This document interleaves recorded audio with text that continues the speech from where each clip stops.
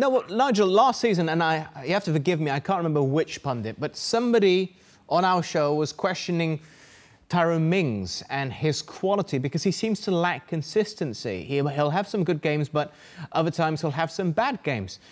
Where do you stand on Tyrone Mings? Do you think that he has the potential to be one of the Premier League's best, truly one of the best, or not? He has all the attributes if he plays to his strengths.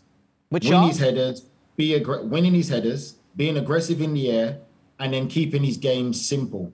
I think sometimes some players, you can tell they get carried away, they get lost in believing too much of what they read or the hype and actually believing they're better than what they are.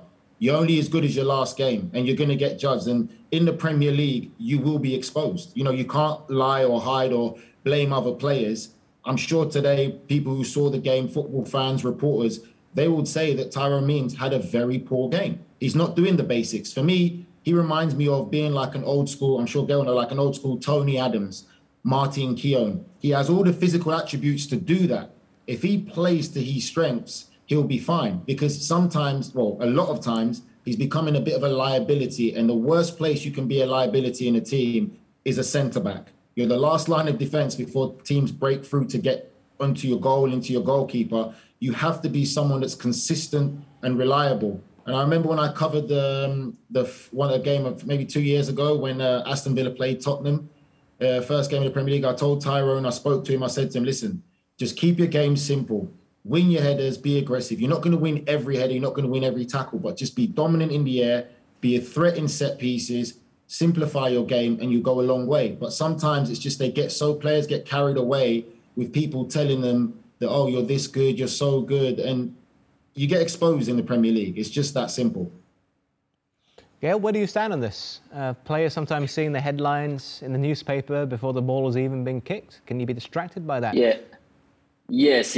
Even if some players are saying that they don't read the newspaper, they don't listen to what people say, you always hear it. It's there, and people want you to know it. And obviously, I don't know the guy, but one thing is for sure, you know, each position is asking for some kind of work, and striker will be judged on goal scoring statistic at the end of the season.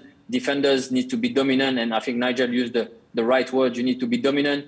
Obviously, you're not going to be dominant for the entire 90 minutes, but someone for me who was a really good example for centre back was Kompany and Lescott. Both of them was a good pair when we won the title, and that's what they do. You know, the first thing they want to do is make sure that they win the duel, they hurt the opponent, they hurt the striker.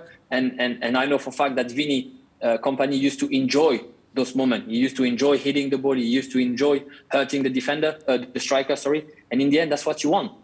Everything else, playing out from the back, adding goals to your game. This is great, but this is a bonus. And what you need to do in those situations, you need to be able to close that space and perhaps make a tackle, make an intervention to prevent from the opponent from scoring a goal. And I think tonight wasn't one of his best games. He's young, and obviously there will be plenty of other performances. But like Nigel said, the Premier League is a very, very challenging league, and you get exposed really quickly if you don't think about the next game quick enough.